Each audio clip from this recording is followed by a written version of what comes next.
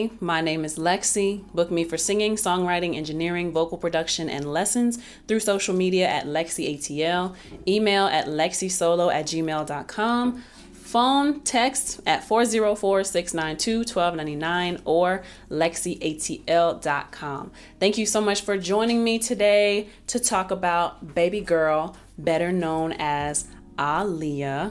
Yes. If y'all don't know, I don't know who's been tuning in or not, but I recently, and when I say recently, I mean like 2 months ago, I got a library card at my local library, and I've been checking out books by famous entertainers, people I look up to, or just people who I know of, and I like reading about their story. Now, this is not an autobiography. This is similar to the Beyonce book, where someone took the time to comb through the history of the entertainer and piece together a timeline of their career, make certain assertions about their career, report on certain things that happen within the career, but it's not really a biased book. It's just reporting everything from all of the sources that have accumulated throughout this person's career. And Aaliyah is one of my top 3 influences. If anybody ever asks me who are my influences, my top 3 is always Aaliyah, Beyonce, and Alicia Keys. So I found this book at the library the other day. Before this one, I did a review on Toni Braxton's book. I believe it's called Unbreak My Heart. And now I have this one on Aaliyah. This is Babygirl, better known as Aaliyah. Sorry for the lighting. Got the ring light. It's just light everywhere, all the glares. But yeah, super exciting because, like I said, she's one of my biggest influences, and I learned so much about her from this book.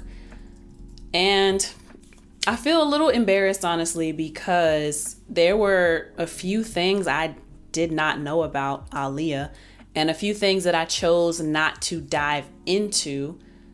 And when I say that, I'm specifically referring to her involvement with R. Kelly, which has been like a huge debate. It's been a huge thing over the past couple of years with the emergence of the documentary Surviving R. Kelly.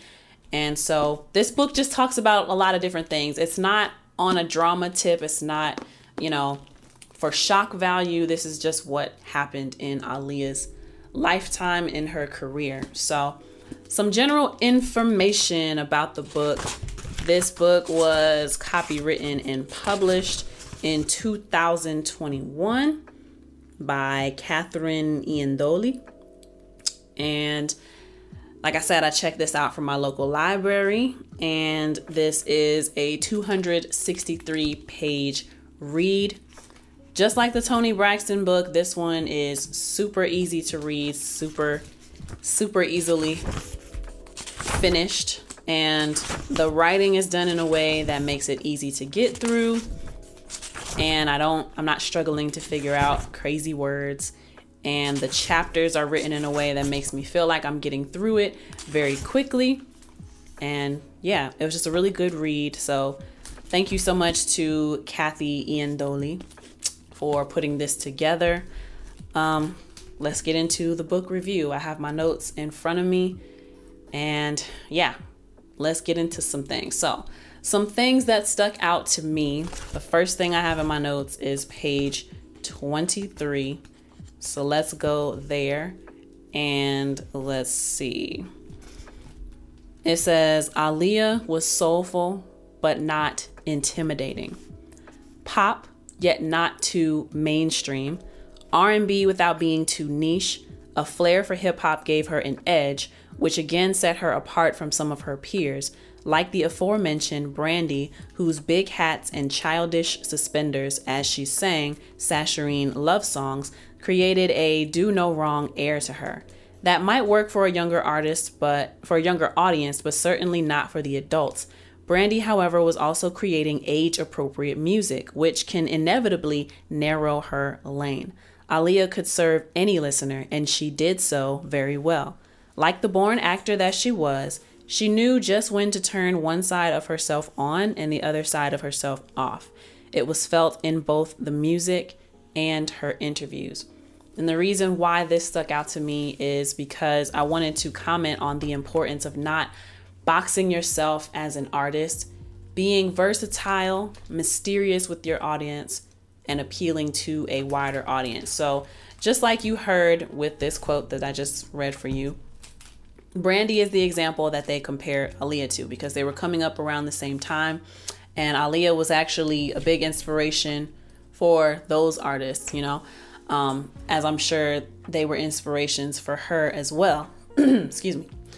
But what I like about what this is pointing out is that Aaliyah's sound is something that still competes to this very day, even though what they were doing was done in the late 90s, early 2000s, well, late 90s.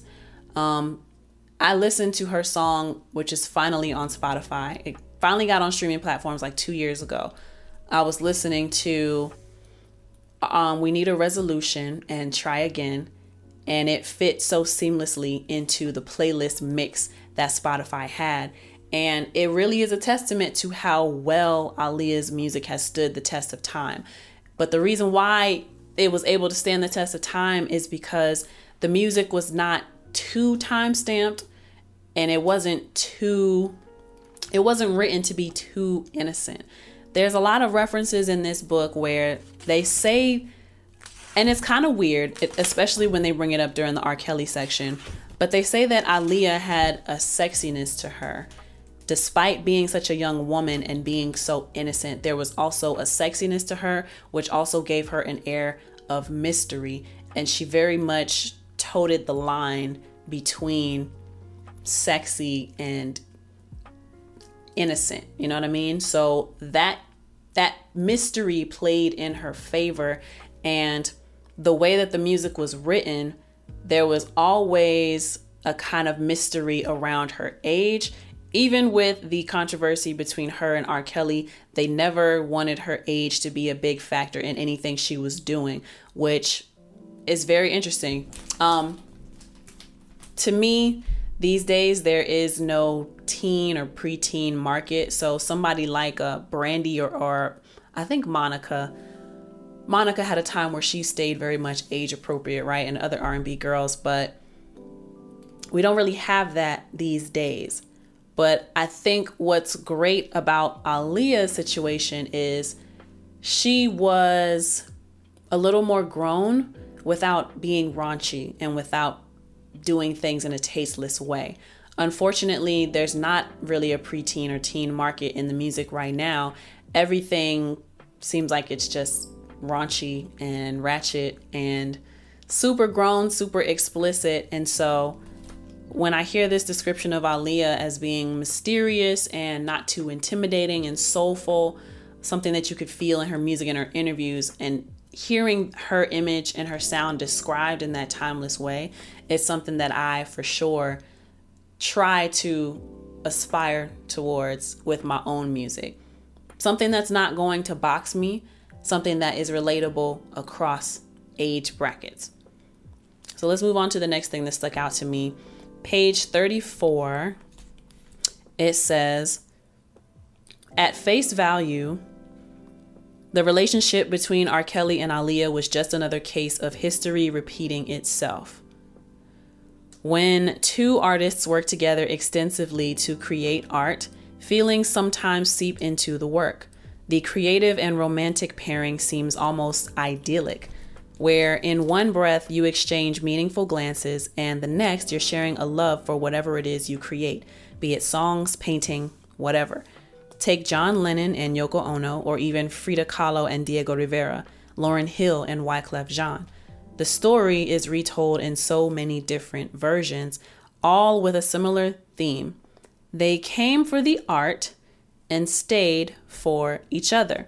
Likewise, the dynamic between a grown male pop star and his teenage core fan base is always tricky. In the 1990s, we saw it happen time and time again, where an artist like Kevin Richardson of the Backstreet Boys was 27 during the group's prime, singing love songs to 13-year-olds. It creates this veil of illusion where both the artist and the fan are ageless through the music. That's the relationship the music industry creates for album sales and global popularity. This part was interesting to me because it said right here, it creates this veil of illusion where both the artist and the fan are ageless through music. And y'all heard R. Kelly's name come up in this. How can I book you for a photo? Oh wait, you look beautiful, Lex. Thank you. Thank you, Leah. How can I book you for a photo shoot? You can either DM me, but the best way would be to go through my website, LexCATL.com, and go to shop and work with LexC. That would be the best way. At least that's the way I would prefer. Otherwise, my contact information is on my page. So yeah, let me know there. But anyway, this whole concept of the fan and the artist being ageless through music, right? Through this veil of music, everyone is in like an ageless situation. So it's interesting that they brought this up during the R. Kelly section because it's describing like what happened between R. Kelly and Aaliyah. So what happened with R. Kelly and Aaliyah, right? Basically, they had a relationship. A lot of people would say that she was groomed by R. Kelly. And I actually did not watch Surviving R. Kelly because I've read this book. I might actually go back and watch it now. It's just not something that I wanted to get into because of Aaliyah and because of how, I don't know if they mentioned her or not, but she was caught up in this whole conspiracy, this whole thing against R. Kelly.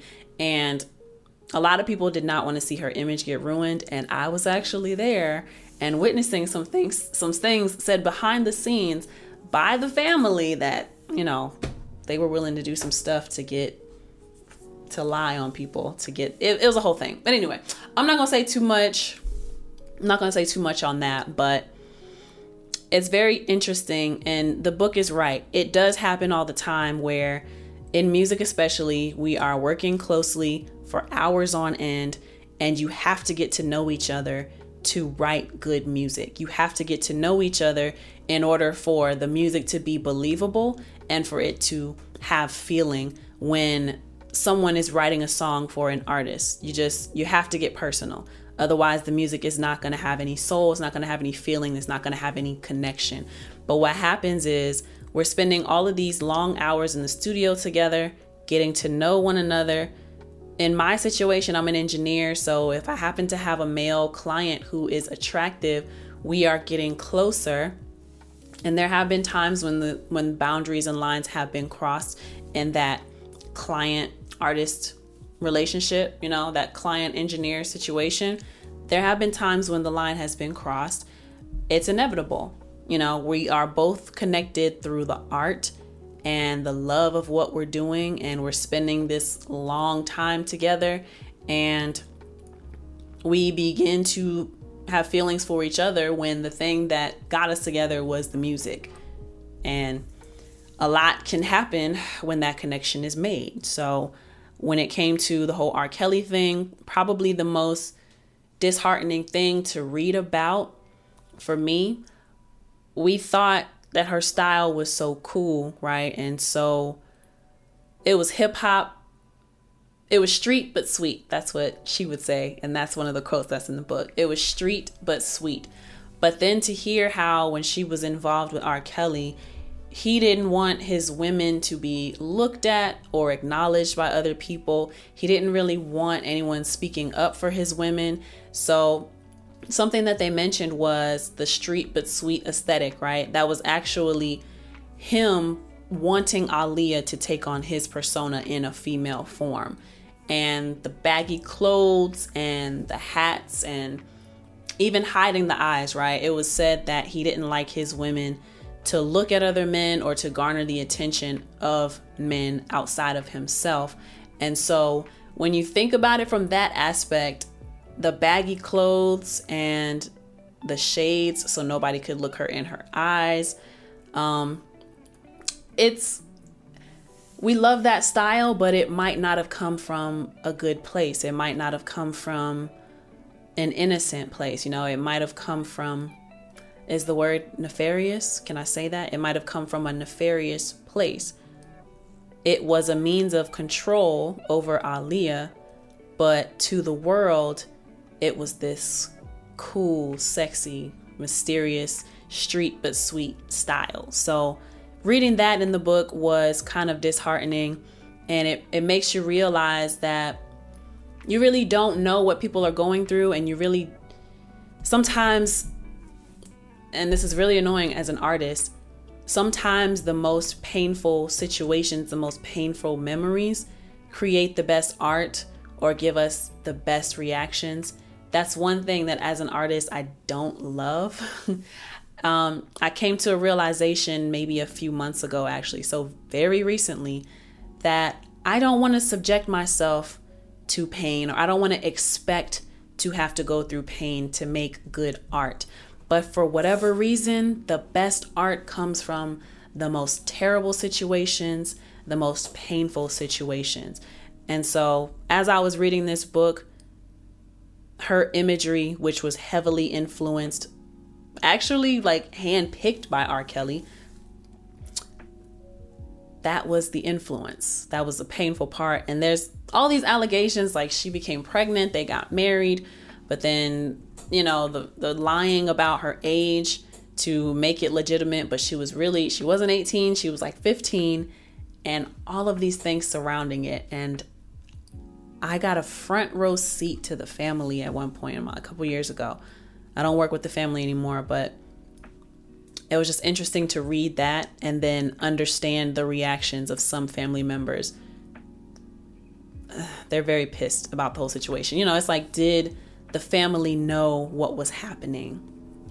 There's even mentions of her mom, which I was surprised by. There's even mentions of her mom having potentially gotten involved with R. Kelly, romantically, sexually, whatever. And it does mention these things, you know. Aaliyah was in the studio long hours with this man who is older than her, writing age inappropriate things for her and having such influence over her. And a lot of people might wonder, well, why wasn't she protected? After reading this, I don't know. That's a good question. I don't know. There's even, oh my God, there's even the allegation in this that on a tour bus, she and R. Kelly were caught in the act, you know? So there's a lot of evidence, like people knew what was going on between her and R. Kelly, and nobody stepped in because unfortunately, that's part of the process. That's what happens when you spend long hours, but also someone who has skin in the game, like her uncle, there's no way they didn't know that that was a possibility. And so when people get upset and ask the question, well, why wasn't she protected? It's a legitimate ask, I think. It's a legitimate ask. Because knowing what you know about the industry and having skin in the game for so long, you know what goes on when you spend long hours with people. I think even Toni Braxton mentions it in her book. And while it is possible that people grow close and nothing romantic or sexual happens, it's highly unlikely that things did not happen, you know? So, yeah, let's move on from there because I spent way too much time on that. That's probably the most I will mention about any controversy from the book. And the book does a great job of not making the entire thing about her relationship with R. Kelly and really giving a timeline of her career. But that is something that needs to be looked at in the grand scheme of her history. That is a big part of Aaliyah's history of what we know about her. But to move on to the next part, something else that stuck out to me is on page 87. An important part of Aaliyah's next gen transformation was shifting her style. So this is after she stopped working with R. Kelly and they were trying to figure out, what is her image going to be? How is her music going to sound? How are we going to transition? Again, it could not be drastic. So many stars' attempts at reinvention often look exactly like that, reinventing an existing performer and turning them into someone else completely. Typically, it happens with musicians when they're about to change their sound, so their hair, makeup, and dress will follow suit. That approach arguably lacks authenticity and feels more like a phase. With Aaliyah, there was staying power, but also a need to create something striking visually, which had fans clamoring to look like her. Let me see. But I want to go back to that part. It says, that approach of reinventing lacks authenticity and feels more like a phase. This is something that I try to get my clients to understand. It is the idea of evolution. There's always, and even for myself, I try to keep the idea of evolution in mind. And what I mean by evolution is you start from project 1, right? What does that imagery look like when you first start with project 1? When you do project 2, are you doing a complete 180 and completely shifting your gears? Does it make sense for you to do that? Why don't you want to do more of a natural evolution, a natural change, like a coming of age of your career, if you will? So many artists want to be shocking and do shocking things. And so the image that they start with when they find themselves trying to be grown, right? I didn't think of any great examples before I came onto here, but I think one clear-cut example might be Miley Cyrus going from that childhood Disney star to this grown woman, Miley Cyrus, who is now an adult. We saw her go from Hannah Montana to, what did she do? She got in with eardrummers and she had the crazy hair. She was sticking her tongue out all the time. She was twerking all the time. She was hanging out with Mike Will all the time. And there just felt like a period of time in her career where she was trying very hard to be broken away from that child star image, that Disney image, right? But the way that it was done, it made it feel inauthentic and it made it feel as though she was purposely trying to change her image. And that's what this part of the book is commenting on. The approach arguably lacks authenticity and feels more like a phase. And that's what everybody, I think even Miley Cyrus would call it a phase as well, when she was hanging out with eardrummers and doing these hip hop inspired songs. And I guess they did an album together. I don't think I listened to the project, but I actually liked the music that Miley Cyrus was doing during that time. But then that lasted for like less than a year, right? And then suddenly she did what she did with the hip hop community, and then she went back to her country roots. And people were like, wow, remember that crazy phase from Miley Cyrus? And then I think she was just doing things like twerking, having black dancers dance with big teddy bears, and being naked all the time and just being lewd, you know? It was weird. It was weird. Although I felt like Miley Cyrus was a lot of fun during that time, which I hope is not offensive because I don't know where she was mentally during that time in her life. But to me, it just felt like she was having a great time. Other people would disagree because of how she started in the industry. But that would be an example of a hard shift in imagery that people did not take kindly to. And pretty much everybody recognizes that, oh, she was going through a phase when she did this, when she was in this point of her life. Another example that's coming to mind, some people would call it a subtle shift, but for me, it was a very much complete 180 shift. And when I think about Rihanna, right? Because I knew Rihanna from Music in the Sun, I think was the name of her first album. And then the second album was A Girl Like Me. And then I kind of fell off with her music. I think Umbrella started coming out and Unfaithful was on the A Girl Like Me album. But Umbrella came out. And then the whole thing with Chris Brown happened and her image completely, it went from good girl, it went good girl gone bad, right? That's what her image did. And even though it wasn't a phase because she leaned into that edginess more after that situation, for me, that was a hard transformation because I wasn't used to seeing Rihanna in that light. Now, I'm probably a little biased on that because I did not like that situation was used to also bring in a more edgy and darker imagery of Rihanna.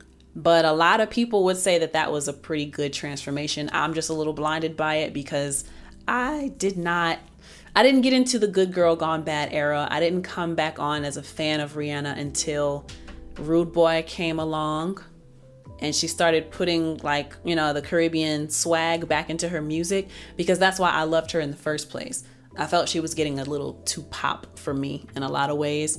I still liked her music, but I wasn't an active fan the way I used to be. But Rihanna for me would be another example. I think most other people would agree that was a pretty good transformation. But for me, using the whole Chris Brown situation to go into the edgier imagery felt weird for me as a fan. But that would be an example of, the transformation thing happening. So it is something that all of us as artists should keep in mind, is to be mindful of our evolution. Is it necessary to do a hard 180 change? If we are doing a hard 180 change, what purpose is it serving? I think if the intention was for Rihanna to get into a more grown, a more edgy, a more sexier image, then riding the coattails of that situation with Chris Brown was the best possible spin they could do. This thing happens, everyone is seeing her as like a victim, but then they take that situation and they rebrand it and they call it Good Girl Gone Bad. And it's kind of genius. I didn't like it at the time, but it is a genius thing that they did. That served a purpose and it made sense. As artists, we just have to be mindful. Is this transformation necessary? Does it make sense? And what is the imagery coming out of this? What does the imagery look like coming out of this? So I think we should just keep that in mind. I'm trying to see. Page 147 is another part that stuck out to me. So with these book reviews, I'm always looking for lessons for myself, but also lessons that I can share with other artists. I'm gonna restart my camera really quickly. That wasn't as quickly as I wanted it to be. But I always want to share lessons with other artists because it's lessons for myself and lessons for y'all. My service is to the creative. I am a creative myself. My service is to other creatives. And so that's why I'm going through and telling y'all the things that stuck out to me. But I would highly encourage you to read this book for yourself as well. The next thing that stuck out is on page 147. It was the money. Let me see. Okay. It was money. It was egos. It was fame. It was also background, and Aaliyah was caught in the crosshairs of that war as both an artist, part owner, and family member. But even through the storm, they worked together for one more go around and made some hits. The reason why this stuck out to me is because there are a lot of things that affect someone's career outside of the actual music. So this says it was money, it was ego, it was fame. Now, this part of the book is commenting on the fact that I don't know exactly what happened. I think there might have been some bad business going on with Background. There was definitely jumping ship, probably breakdowns in communication. But a lot of times, this is commenting on the relationship between Aaliyah and Timbaland. They hadn't worked together. Something happened. I don't even remember. They don't really get into, well, they do, but I don't remember because I was supposed to do this review 2 weeks ago. So maybe I would remember if I would have did it as soon as I finished the book. But they had gotten into an argument. They were slowly drifting apart as Aaliyah was looking for a new sound. It wasn't to cut out the team of Timbaland and Missy. It wasn't to cut them out, but because of how other things affected the working relationship, that also affected the music and affected the personal relationship. So this part stuck out to me because it was money, it was egos, it was fame, and Aaliyah was caught in the crosshairs of that war as an artist, part owner, and family member. So you have loyalties to family, but also loyalties to the people who helped to create a sound for you that made you such an undeniable artist, right? They're a piece of the package. And it's a cautionary tale for us artists who are not yet on that level, but we're in the industry, right? A lot of things, this industry is so like happenstance, you know? There's a lot of things that we don't necessarily control, and it can be something small. I know even for myself, I was working with an artist a couple years ago, and she's nice. She's a nice person and she works hard. But because her label did not handle me properly, they did not handle paying me properly, any friendship that I might have thought about trying to pursue with this artist, or any future working relationships I might have thought about pursuing with this artist, suddenly that was no longer an issue of concern for me. And suddenly I didn't care to be considered in future business dealings with them because of how the label treated me when it came to the payment, because of how some of the other people in the situation did not look out for me to make sure I got my credits. And a lot of things that I did, people were not recognizing my value in my involvement in the project. So, but the core of it was I was not being paid for my time. And although the artist may not have known that something was wrong with the payment of the people involved in the production, she's probably running around thinking everybody's cool, but we're fighting with her label to get payment. So now that messes up the relationship that the other creators had with this particular artist, right? So as an artist, we always have to be mindful that this is a very fickle business, and this business includes juggling people's egos, juggling people's hierarchy, because another part of it is I'm lower on the totem pole compared to other people who are in the situation. So of course I'm feeling less valued because I'm down here and these people are up here when you compare what they've done mainstream and what I've done mainstream and what industry successes people have had. So even though I have the expertise because of the time that I've put into this industry, I'm still down here because I haven't gotten major placements like other people who are up here, right? So all of those things play a role. We have to understand our hierarchy when it comes to working with these people. And then we have to understand that relationships outside of what we have with somebody could affect the working relationship that we have with someone, right? So like the case with this artist, my relationship with her was tainted because the label was not properly paying me or giving me credit on the project.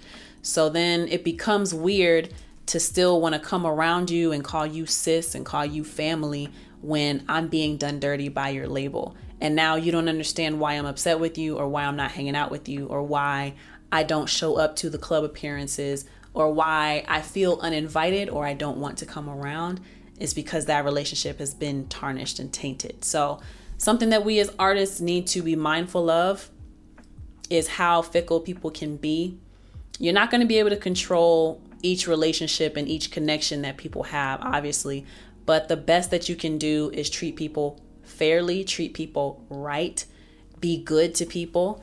And then as an artist, we got to know a lot of people. Something that I struggle with and something that I need to do a better job of is keeping in contact with people and reaching out to people just to check on them and say, hey.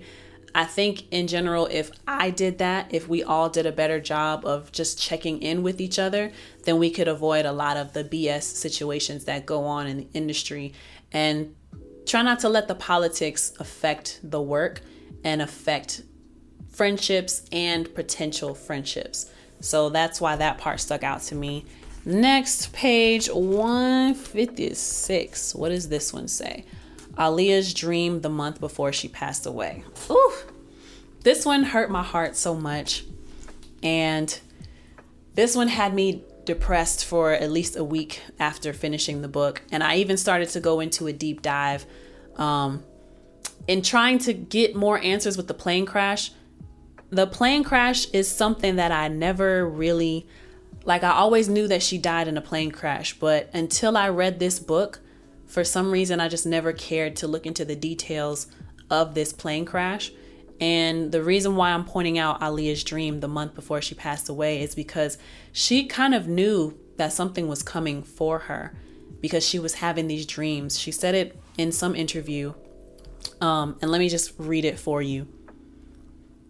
For 40 minutes on the sofa, and this is kind of a long excerpt, so y'all stay with me. For 40 minutes on a sofa, LexCATL, I hope I'm saying that name properly, sat and heard what many would continue to dissect for decades to come. Aaliyah was reserved at first, but once she let the words out, they just kept flowing. She settled right back into the dream she was repeatedly having, along with all of its ebbs and flows. In the dream, it's dark.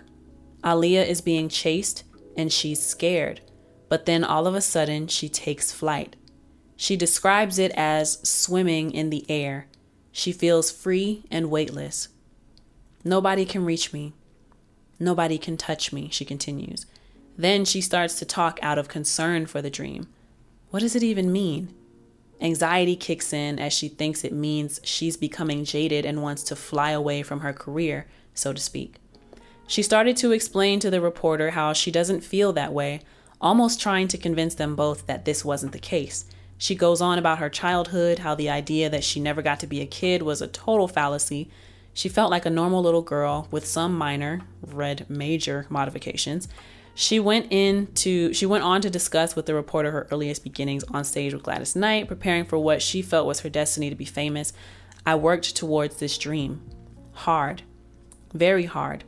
I took singing lessons. I took part in school performances, she admits. I did everything I could to become a good entertainer because a pretty appearance doesn't make you a star. Why didn't I tap into that before? A good appearance does not make you a star. But fear is one hell of a poison, and coupled with being shy, it can be a prison. I preferred to take refuge in my dreams, she continued. That dreaminess about her followed her from childhood to adulthood. As she also admitted, she kind of stares off into space when she's around family and friends, thinking of something else beyond what is within her reach. Where am I? She hypothetically asked the reporter. No idea. Probably in higher spheres. Sometimes she doesn't even know herself, basically joining us all in the enigma that is Aaliyah. Back to the dream of flying. Aaliyah is in Egypt. She walks the same sand-dusted ground that Cleopatra and the pharaohs once walked. Egypt was one of her travel goals. She wanted to visit there ever since she was a child, often burying her head in books about Egypt. And it goes on and on and on. But so that's the dream, right? She's flying.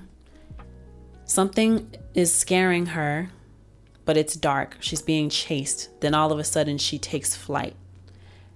And then we got to move into, I'm going to remember this quote though, being a pretty appearance doesn't make you a star.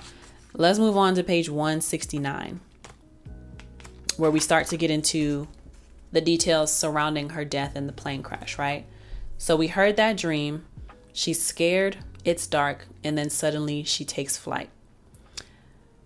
169, the aircraft that attempted to fly Aaliyah home, a Cessna 402B twin-engine plane, can carry anywhere from 6 to 10 passengers, factoring in cargo and the weight distribution of the people on board.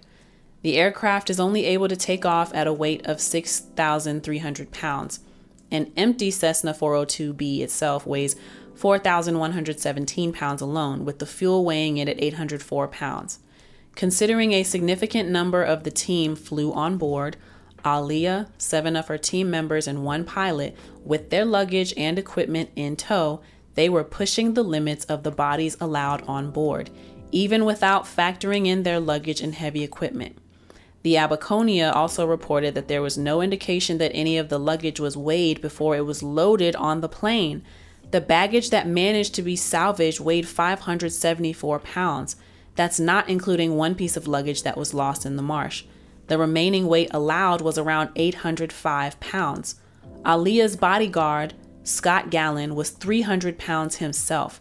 That left a little over 500 pounds remaining among 7 individuals, meaning around 70 pounds per person was the maximum weight.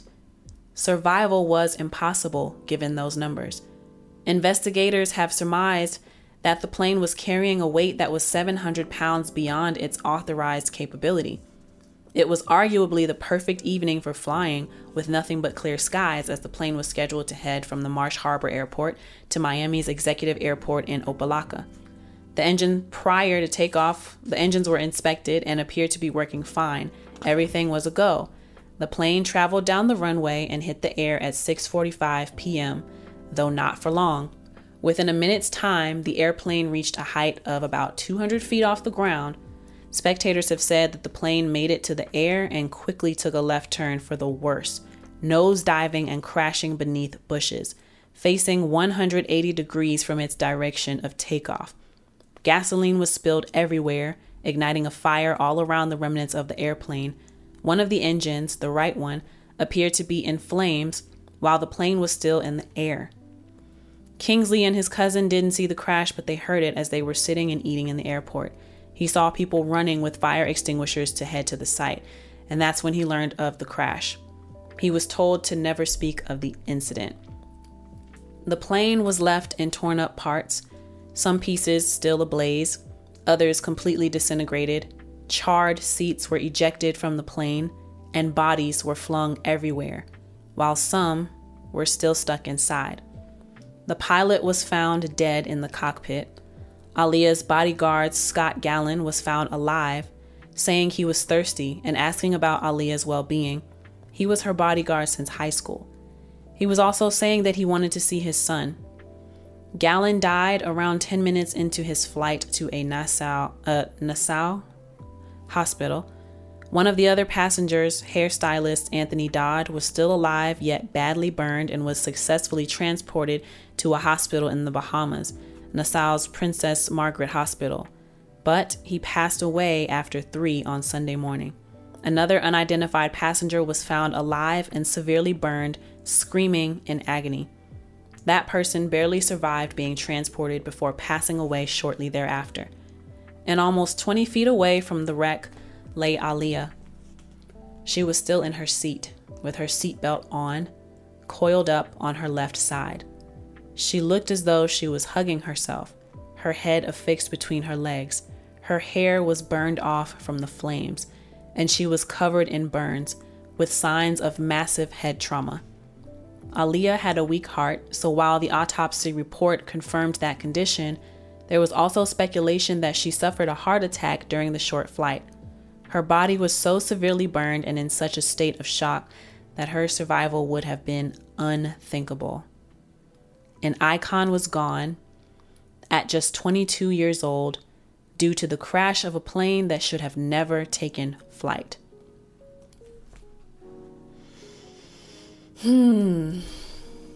So, this was in 2001.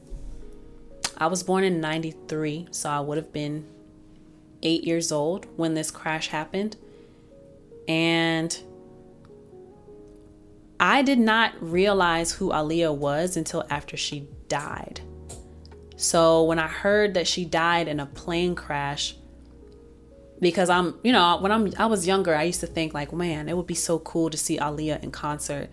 And I think probably as the internet started becoming more prominent, I would search and find out more and then realize that, oh my gosh, she passed away and she died in a plane crash, which kind of fuels my fears of flying a little bit. I will get on the plane, but because I knew that Aaliyah died in a plane crash, getting on the plane is actually very scary for me. And I kind of think of it as like, if this is how I go, this is how I go. That might be really bad to think about it that way, but that's how I think about it.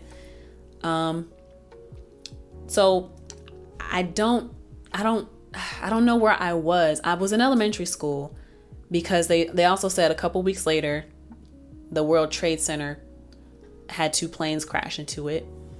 And I know I was in elementary school at the time. But again, even that event, I didn't understand the magnitude back then. So I can't tell you exactly where I was when I found out that Aaliyah passed away. But when I realized that she was gone, I cried. And I don't think my family even really cared how deeply I really loved Aaliyah. I probably hid it from them, honestly, just not feeling. There's a lot of things I realized I just didn't feel safe sharing with my family. That's kind of sad.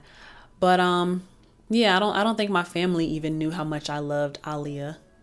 If I asked them, I don't know who would. I don't know if anybody would realize it. I don't know. But yeah, I did not know the details of the crash until reading this book like 2 weeks ago. So I went into a little bit of a rabbit hole for a few hours, looking at any video I could find explaining the plane crash, seeing visuals and animations for how the plane would have gone down, seeing pictures and video of the wreckage. Of course, they did not have Aaliyah on there, like you couldn't see her body or the conditions of the bodies of the other people involved in the crash. But I got sad all over again and pissed off because before she got on the plane, she didn't want to get on that plane. Okay, so there are a few things that happened with this flight that was like, we should not have lost Aaliyah this day. She was trying to rush to get back to Miami. She was dating Dame Dash at the time. They say that she was in a rush to get back to Miami or whatever to see him so she could get back to the mainland to see him. But they already had a plane, a bigger plane, something that they were used to traveling on. They already had a plane chartered for the next day. But for some reason, they were trying to leave early and get back a day early when they did not have to. It was already planned for them to take a bigger plane. So that's one. Two, she did not want to get on this plane. She saw the plane that they were supposed to get on and she said no. And they got into an argument allegedly they got into an argument with the pilot and argued for 2 hours. They were supposed to leave 2 hours earlier. So 6:45, they were 2 hours behind when it was said that they were supposed to leave. But Aaliyah did not want to get on that plane. And she was arguing and she was fighting, but she was not going to get on. She did not want to get on the plane. Other factor, somebody gave her a pill, and a taxi driver who brought them to the airport says that she was asleep and they had to carry her onto the plane. Otherwise, she would not have gotten on because she didn't want to get on. She did not want to get on that plane, but apparently she was given a pill, she was drugged, she was put to sleep. So you think about that and you compare the dream that she was saying. She's scared, something's chasing her, and then it goes dark and suddenly she's flying. So she's up in the air on this plane that she did not want to be on, and she's unconscious, not knowing what's happening because somebody put her on a plane against her consent. In my mind, I'm thinking, maybe they weren't trying to argue. Maybe they were tired of arguing. And I've heard stories of artists being drugged so that they will comply. I wouldn't put this past whoever was on the team that day to make sure she got on the plane, giving her the pill, even though they could have just waited till the next day. Worst case scenario, go get a hotel and spend the night and we would still have Aaliyah today, right? But that didn't happen.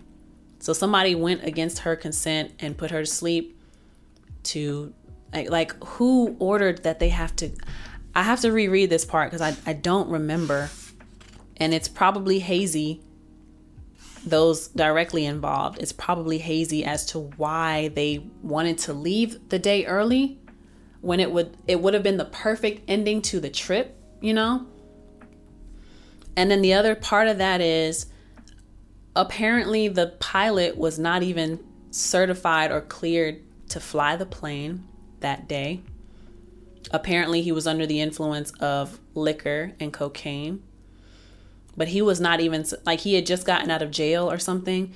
he was not even supposed to be the pilot.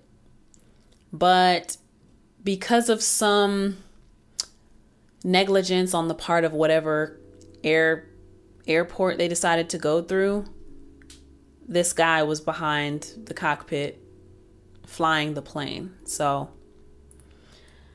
Aaliyah didn't want to go. They didn't have to go because the next day there was already a plane chartered for them. She didn't want to go. She was drugged, and the pilot was not even supposed to be flying the plane. Had he been certified, this reminds me of a movie that I saw with Tom Cruise where I don't remember what it was called, maybe American something. Can I find it real quick? Tom Cruise movie. American Made? That doesn't seem right. Nope, that's it. American Made. Okay. In the movie Tom Cruise plays in, the movie is called American Made. In the movie, he is a pilot and he is trafficking drugs for Mexican cartel into the United States. There's a scene where he's trying to explain to like one of the fat Mexican guys, like, because they were trying to get him on a plane with a bunch of pounds of cocaine, but they also wanted to send like this fat Mexican dude with him to make sure that he didn't like steal the drugs or whatever. And he got into an argument with the people on the ground, like, hey, if this guy gets on my plane, if his fat ass gets on this plane with me, we're not going to make it over the brush. The reason why your other pilots can't make it, the reason why they crashed and died, is because y'all don't understand weight distribution and weight limits of these planes. If you make him get on here, either he doesn't come with me or I don't fly as many pounds of drugs as y'all want me to. And I think they end up, the guy stays behind, the fat Mexican stays behind, and Tom Cruise gets on with all these drugs and he makes it past the clearing. Oh, and the other thing was the runway that they had for him to take off. It wasn't a long enough runway. So that was the other part. He needed enough time for the engines to get up to speed, but the weight also had to be distributed properly. But I think about that and I wonder, in this situation with Aaliyah, had the pilot been certified, had he not been negligent, had he been certified, right? There's no way a proper pilot would have let anyone get on that plane. There's no way a proper pilot would have let that many people with that much luggage get on that tiny plane. I Googled what this plane looked like. I would not want to fly with what I know camera and sound equipment looks like when it comes to these big video shoots. Equipment and luggage, along with 8-9 people on this little teeny plane. It's a Cessna 402B twin engine plane. It's a small plane. If he was a proper pilot, there's no way he would have said yes to taking off. I don't care how much we're arguing. Pilots have a duty to get people to and from safely, to include themselves. No pilot would take that on knowing that there's a possibility they're going to crash, because with the possibility of crashing is the possibility of dying, and no proper pilot would have let that happen. So it's just really sad when I think about all the factors that went into her death that I did not realize until reading this book. And it made me sad for a little bit. But yeah, other than that, let's see. I'm going to keep this one quote because I do want to end on some quotables. But from page 156, a pretty appearance doesn't make you a star. Ooh, I feel that. Some people think you just got to look the part, but no. So the perfect quotable to end off with this video, right? It's on page 223. So let's see here. It was one of her last interviews. Aaliyah said something that resonates with me during hard times in my life. She had just released her self-titled album on July 7th, 2001 and flew to Paris, France for promo work. But Aaliyah said, referring to her career as a singer, "Rejection is painful, but I felt deep in my heart and in my soul that I had it and that I would do it and that I could do it. And I honestly believed that no matter what anybody said, And I honestly believed that no matter what anybody said. And I continued and I said, fine, you don't want me, somebody else will. And I will prove it. I will get out there and I will be a star. And I really meant it. And you have to have that frame of mind. You have to have that kind of confidence to make it in this industry, or you won't make it. So I did it. And I'm very proud of the fact that I did it. So that is the book, Babygirl, better known as Aaliyah. Highly, highly, highly encourage you all to read it. It's a great read. And in general, I would encourage you to pick up a book about anybody famous and just read about their life, read about their experiences, because it can help you to know what to stay privy to in pursuit of this artistry, and to understand some of the struggles that you might go through and how you might want to handle it moving forward. So I read the Toni Braxton book, Unbreak My Heart. Now I've read Babygirl, better known as Aaliyah. And yeah, I'm currently reading one that's called Growing Up Shared. Do I have it here? Yes. I'm currently reading one called Growing Up Shared, which is about oversharing on social media. It's really a book for like parents, but even if you're not a parent, you don't have kids, you can learn from it. So that's my next read, but highly encourage you all to get a book, read, go to your local library. There's a lot of free resources that we can use as artists, and yeah, read these stories and make decisions about your own careers based on the experiences of some of the greats. I had to restart my camera really quickly, but yeah, I hope that you all have enjoyed this book review. I know this was a very long book review. And this is just gonna go ahead and serve as the Lex chat for the upcoming week. And I'll make the Toni Braxton book review a part of a Lex chat as well, because it's only right. You gotta give respect to Toni. But I think it's interesting that I read this book, and in the Toni Braxton book, they also mentioned Blackground and how Barry kind of like screwed her out of her deal with Arista. I just think that was an interesting link between these two books. Completely unintended. I did not know that Toni Braxton was managed by Barry Hankerson and eventually signed to Blackground. I did not know that. And then I read this book with Aaliyah, and of course that's her uncle, and he's the owner, CEO of Blackground. But yeah, highly encourage y'all to go out there, get a library card, read, take a break from the screens and being inside all day. Just go lay in the sun somewhere, or just lay in the park on the grass, read a book. Or the way that I got through these books is I started having cardio days. So twice a week on Tuesdays and Thursdays, I do cardio at the gym, and I go on the elliptical or the treadmill, and I go through these books, and I get a solid hour of reading. And I don't know why, but it just works so well for me. My body, I'm kind of taking attention off of whatever my body is doing, because I'm occupying my mind with what's in the pages of the book. And I'm able to get through my workout and get a good cardio session in, but I'm also able to learn about some of the greats in the music industry. As an artist, I think it's important to study these people because we need to have a sense of music history. So I implore everybody, please go out, get a library card, or get into buying books, or get into audiobooks. They're just so amazing, the places that it takes your mind and the things that you can learn from these people. So at the risk of rambling on, I'm going to go ahead and shut this down. Thank you so much for listening. If you're on YouTube, thank you so much for watching. But yeah, let me know what you think about this book review in the comments or the review section. Let me know what you think about everything I talked about. Let me know if you're going to go buy the book, or if you're going to go read the book, or if you're going to go get a library card.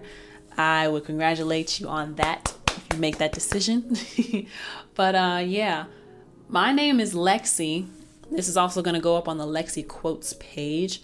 But yeah, if you are listening on YouTube, if you're watching on YouTube, listening on any other podcasting platform, please like, subscribe, share, leave comments, leave reviews. All of those things help me, And you can find me, LexC, everywhere at LexCATL. That's at LexCATL.